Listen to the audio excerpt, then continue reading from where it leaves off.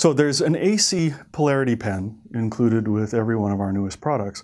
And this is most important for Europe, where the plugs can be rotated 180 degrees in the wall socket. In other countries like the US, where there is usually a ground pin, that may not be possible to do, and therefore your AC polarity, the signal coming from the wall, is just right. But in case it doesn't, in case the wiring inside your home may be reversed, it's still a good idea to check this, whether you're in Europe, US, or other power systems. And so how this works, the AC polarity pen works in this way. Once you have the product plugged in, and once you have it turned on, you should be able to take the polarity pen and place it on the inside edge of that power cord, and it should light up.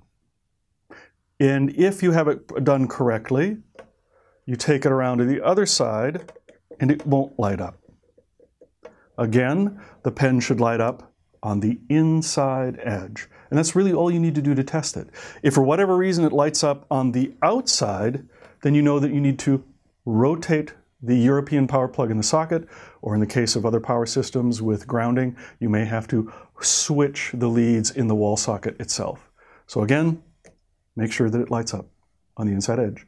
For more information about our products, specifications, and other details, go to primare.net.